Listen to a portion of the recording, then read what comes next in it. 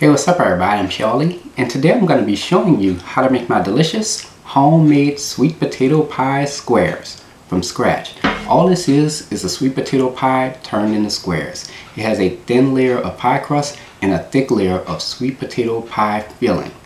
It serves up to about 15 or more people depending on how you slice it.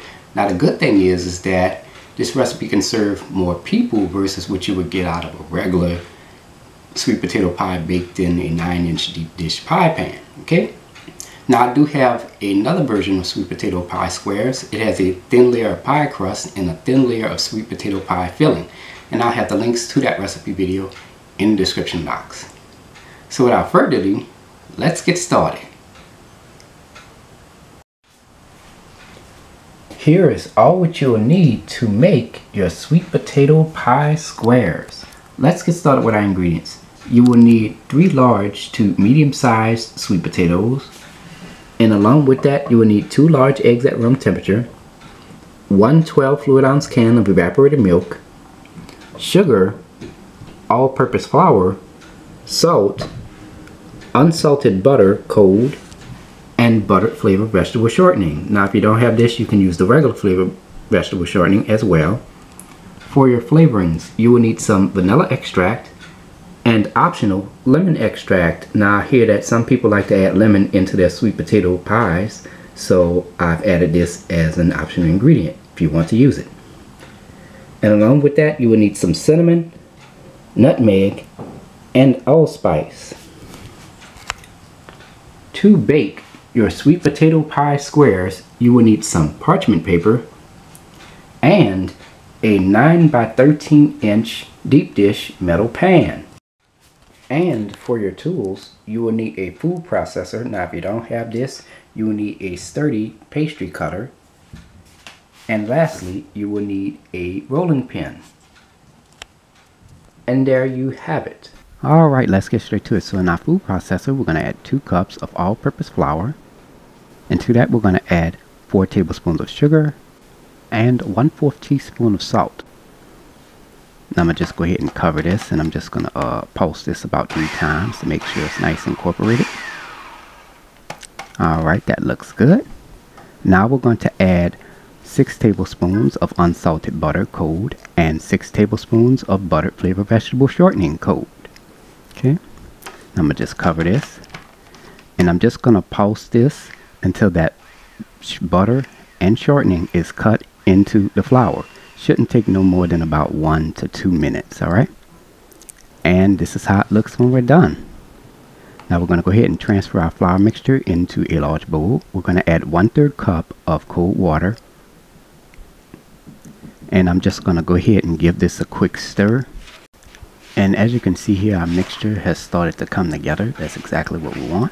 Now I'm going to take my hands and I'm just going to form this into a dough. And this is how it looks when we're done. Just going to knead it a couple of times. Nice and soft. Looks good.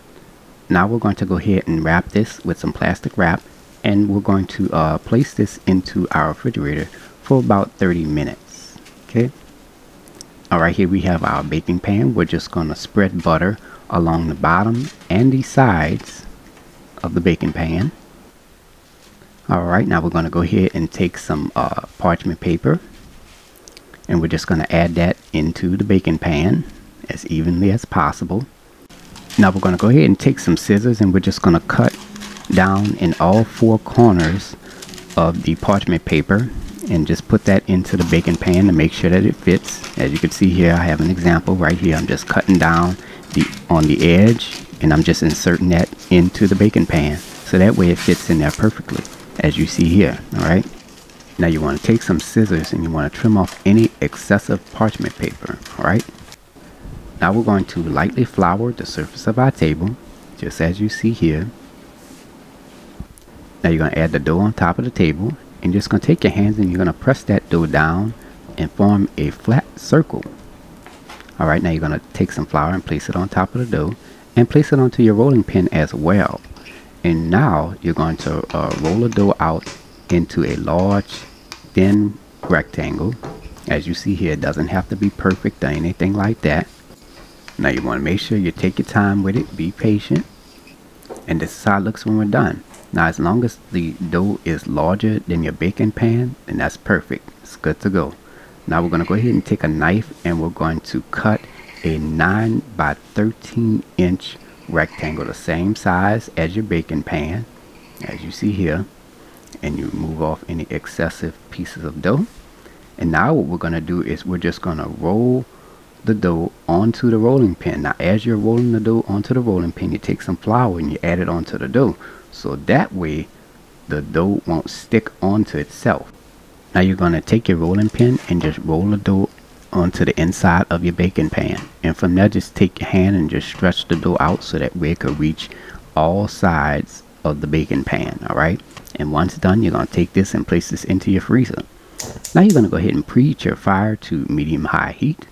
Alright, here we have about 2.5 quarts of water into this large pot. We're going to let this come to a simmer. Alright, our water is at a simmer now. Now we're going to go ahead and add our sweet potatoes. Now if you don't want to boil your sweet potatoes, I have another step for you coming up next. Alright, now we're going to go ahead and cover this, and we're going to let this simmer for 1 hour and 20 minutes or until the sweet potatoes are tender. Now if you want to bake your sweet potatoes.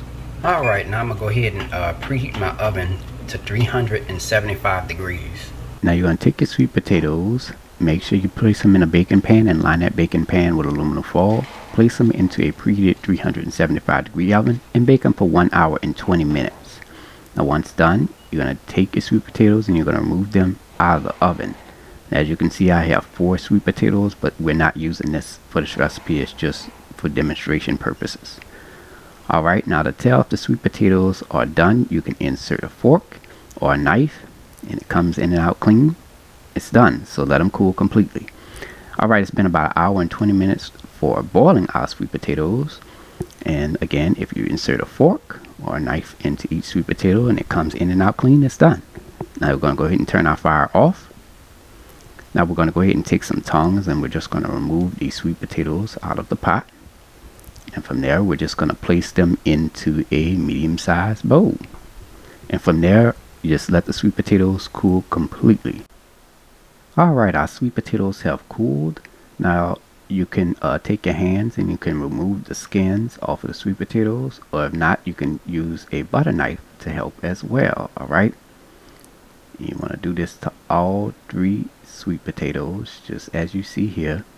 We've added our peeled sweet potatoes into a large bowl. Now we're going to take a large spoon and we're going to mash these sweet potatoes until they're nice and smooth. I gotta get me a potato masher because I had one before but it broke. Alright, now to mix this, we're going to be using a hand mixer, and you will also need a spatula as well. Alright, now we're going to remove the strings from the sweet potatoes. So we're going to insert the mixer and we're just going to mix this on high speed, and from there we're just going to remove the blades from the sweet potatoes. And as you can see here, the strings are on the blades of the mixer. So now at this time, you're going to rinse off the strings off of the blades. And don't worry, I have something in my drain to catch the strings to the sweet potatoes, so don't worry about that. It's not going down the drain or nothing. Alright, now you're going to go ahead and scrape down the sides of your bowl. And you're going to repeat the same method, and you're going to continue to do this about 6 times, or until the strings of the sweet potatoes no longer appear on the bleeder blades of the mixer, like how you see here.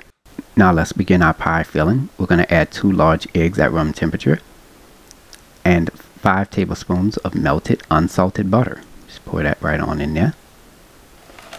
Now you're going to take your mixer and we're just going to mix this on medium-high speed until incorporated, just as you see here.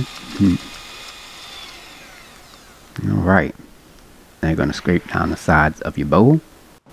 Now you're going to add 1 cup of evaporated milk. Make sure that's at room temperature as well. 1 1/2 cups of sugar. 1 tablespoon of vanilla extract. And if you're adding lemon extract, add about 1 to 2 teaspoons of that in there. Alright. 1/8 teaspoon of salt. 1 teaspoon of cinnamon. 1/8 teaspoon of nutmeg. 1/8 teaspoon of allspice, and this next ingredient is optional, 1/4 cup of all-purpose flour. Now the flour is being added to thicken, stabilize, and it improves the pie's texture. Now I'm going to go ahead and take my spatula and I'm just going to stir this until combined. If you have a whisk, you could also use that as well. I don't know why I didn't use it, but hey. And this is how it looks when we're done.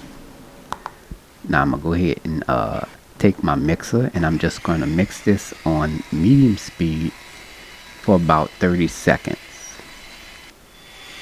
Alright, that looks good. Yay! Now I'm gonna go ahead and scrape down the sides of my bowl, and our pie filling is ready. Now I'm gonna go ahead and preheat my oven to 350 degrees. Alright, we removed our pie crust from out the freezer. Let it sit in there for about 2 hours until it's nice and frozen. That's going to ensure even baking. Now we're going to go ahead and add our prepared sweet potato pie filling into our baking pan. Make sure you get a spatula to get that all in there. Alright. Now we're going to take our spatula and we're just going to spread that sweet potato pie filling around our baking pan as evenly as possible. And to make the batter more even, you're going to shake your pan slightly. And that's going to help make it even. Now we're going to go ahead and place this into a preheated 350 degree oven on the bottom rack, and we're going to bake it for about 1 hour. And this is how it looks before, and this is how it looks after. Look at that. It's beautiful. Now we're going to go ahead and remove our sweet potato pie squares out of the oven after baking on 350 degrees for 1 hour. Now if you go ahead and tap your sides of your pan and your pie jiggles slightly in the center, or if it doesn't jiggle at all, that lets us know that our sweet potato pie is done. Now you're going to let this cool completely, okay? Alright, I let my pie cool completely, and now I'm just going to flip it onto a chopping board onto the opposite side, and that's the side it looks when we're done. As you can see, it came right out of the parchment paper, and as you can see, the bottom is a nice golden brown. That lets you know that it's done as well. Now we're going to flip it onto a cake pad, so we're going to flip it right back over onto a serving cake pad, and voila. Now I'm gonna go ahead and take a knife, and I'm just going to cut this out into squares. It doesn't really matter how you cut it, just cut it the best way you can to serve however many people you want to serve. Alright, as you see here, that's 3 squares, 6, 9, 12, 15 squares I done cut here total. And there you have it, ladies and gentlemen, homemade sweet potato pie squares made from scratch by a New Orleans native. If you like my channel, hit that subscribe button. Hit the bell button if you want to be notified of my videos.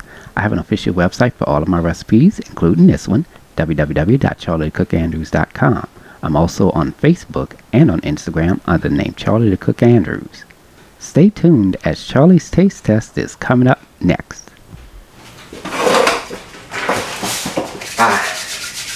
Now it's time to go ahead and take a bite.